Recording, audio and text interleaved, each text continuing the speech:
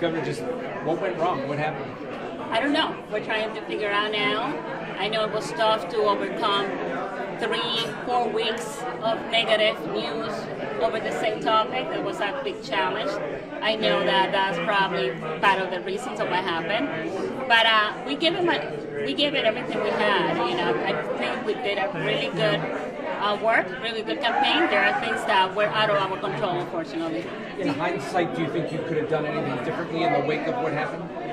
The thing is, like, I really don't know what happened. I'm still waiting to figure out what happened. It's so hard for me to say. I wish I had. We really don't know what happened. And unfortunately, as I said many times, my campaign was the victim of fraud. Someone lied to us, and it was hard to overcome that. Do you regret the way that the signature scandal was handled at all?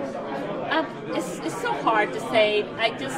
We really didn't have information. We didn't know what was going on. Honestly, I can tell you 100% that the signatures was a big factor on these results. You know, that's for sure. Yeah. When this campaign started, did you think you were the front runner? This was your race to lose? Well, I felt really good about the campaign when everything started. Everything worked really good. But again, having someone brought in my campaign and lying to me, it's just, unfortunately, it was tough to overcome that. It was like 3 weeks, 4 weeks of negative news cycles all the time, so it was really hard to overcome that. Now, earlier you had said, you know, no regrets about this. Can you elaborate on that? Well, I have no regrets because my conscience is clean. I know I did everything that I have to do. I know I didn't do anything wrong.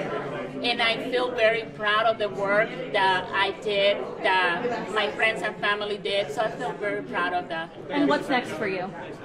Oh, I'm the Lieutenant Governor of the state of Rhode Island. So just continue doing the work, serving the people of the state of Rhode Island the best way I can. I know this just happened. Do you think your future has changed because of this? No. I don't. We're just processing this right now. I'm just going to continue doing the work of being Lieutenant Governor for the state of Rhode Island. Thank you.